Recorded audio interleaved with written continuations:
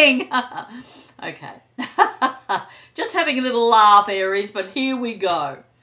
Aries, this is your Tarology overview for the week beginning the 10th of May.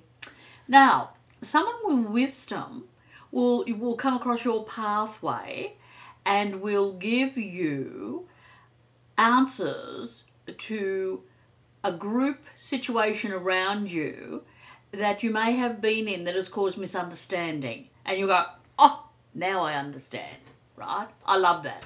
Because when we get understanding, we let go and we see things differently, and we like that. You could also balance a karmic pattern, darlings, in the workplace. And won't that be a relief? We all like to get those little karmic patterns out of the way. Wow, that's excellent. And all around you, there will be a lot to do. Well, darlings, don't get overwhelmed by that. Well, sometimes we get overwhelmed, and Aries can get a little rush of anxiety and anger because they're power and they're ruled by Mars. So you just have to take it a little easy.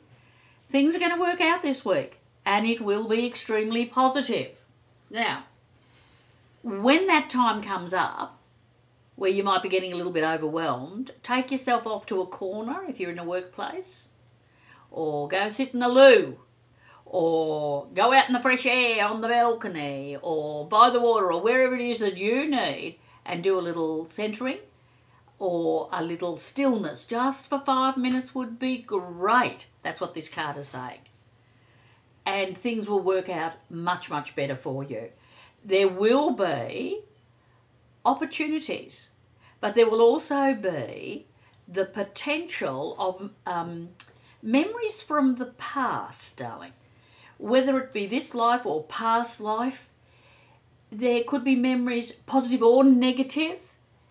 And what I would suggest is that you write them down, you journal them, and then you'll have it for future reference. When you're looking back, you'll be able to say, ah, that's what that was about. I do get that. And there will be balance. This week is a go forward week with safe passage. So trust yourself and follow the pointers. And so it is, darling Aries.